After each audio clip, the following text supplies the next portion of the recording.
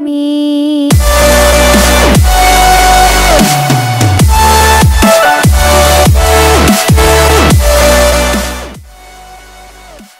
What's up guys, Commander Alex here, and today we are going to be talking about solo queue. So today I want to give you guys 3 different tips that I think are really just 3 things that you have to keep in mind when playing in solo queue, and it should hopefully help to improve your game. So first things first, let's talk about team comps. Now I think team comps are probably one of the most underrated things that decide a game's outcome, and that's probably just because people play the characters that they want to play, and they don't really think about how they synergize with the other characters on their team. So first thing you have to think about is getting a balanced team as far as attack, damage, and support.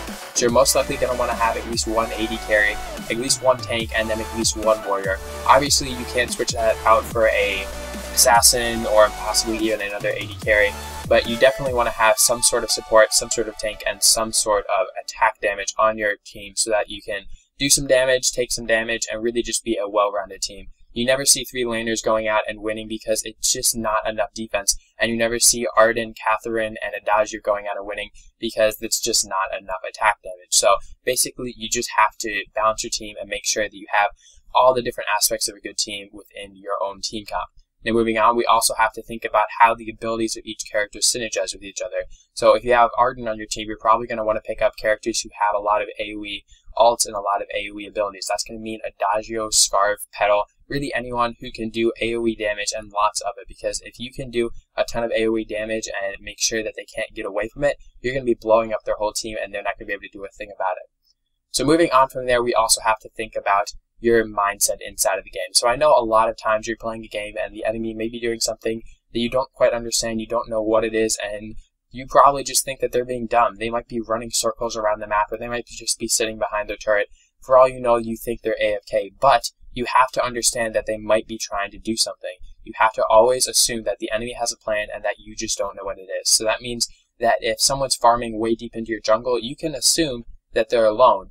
But you have to always keep in the back of your mind that they might have a teammate or two sitting in the bush next to them, and they're just waiting for some little dude to come up to them and to get completely blown up by their teammates. So you really just have to always have all the possibilities in the back of your head, and you have to judge all of your movements based on that. And you can never think that an enemy is just being dumb. You always have to assume that they have some sort of plan that you just don't understand. And then finally, we have to think about your mindset as far as going into the game.